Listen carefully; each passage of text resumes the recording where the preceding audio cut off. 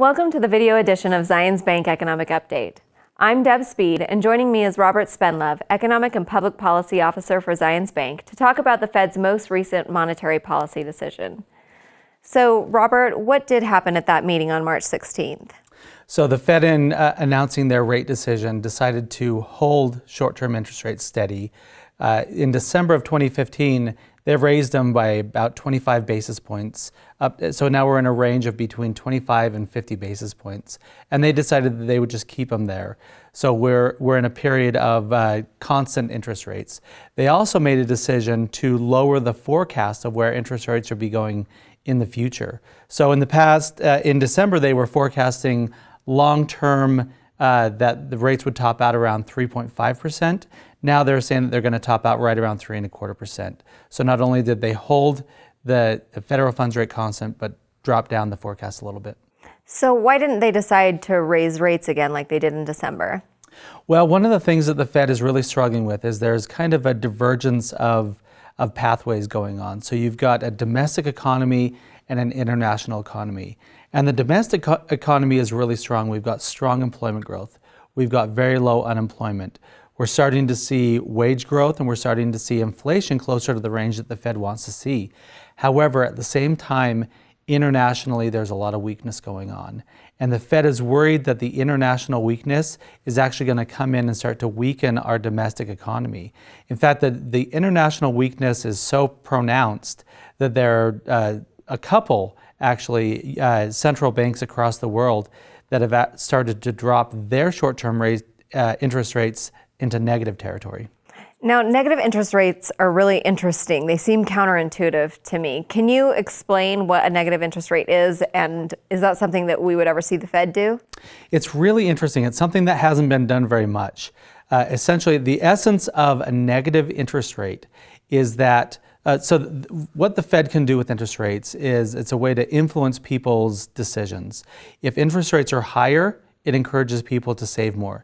If interest rates are lower, it discourages savings and encourages either spending or investing.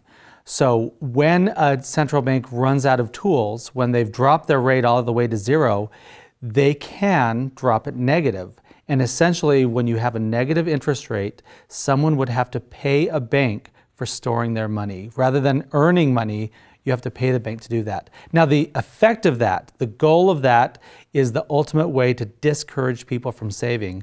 And that's what the European Central Bank and the Japanese Central Bank have done.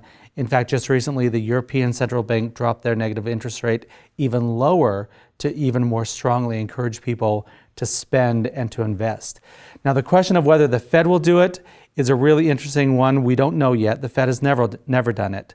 And one of the reasons why the Fed has been trying to increase interest rates is so they have that tool in a recession to start dropping those rates back down.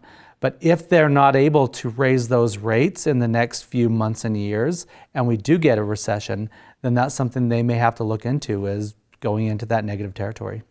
How will the Fed's decision to hold rates steady right now affect the market? Yeah, we've actually already seen the impact on the market. Immediately after the Fed decision, we saw equity markets going up. We saw essentially the oil market started to go up. So we're starting to see that impact of the Fed encouraging people to put more money into the market and invest more money. We also saw volatility dropping in the stock market. So we've got a more active Fed, a Fed less willing to allow the market to fluctuate, and so we see an increase in market prices and a decrease in volatility. What can we expect from the Fed for the coming year? So what the Fed signaled is that they're going to be very careful, they're going to be very moderate, and they're going to be very circumspect in the way that they go about increasing interest rates. So originally in 2015, they were saying that they were going to raise interest rates by 4 different times. They've now said it will not be 4 times, it'll be 2 times, and it will also be dependent on what the circumstances look like. So that's a real good signal to the market. It's a real good signal to people in the economy saying, we understand, we're going to be careful, and we're going to be watching the environment to make sure that we don't get ahead of ourselves and don't push the economy into recession. Great. As always, thank you so much for your insights. Sure. Thank you for joining us for this economic update. For more economic data and analysis, please visit zionsbank.com/economy.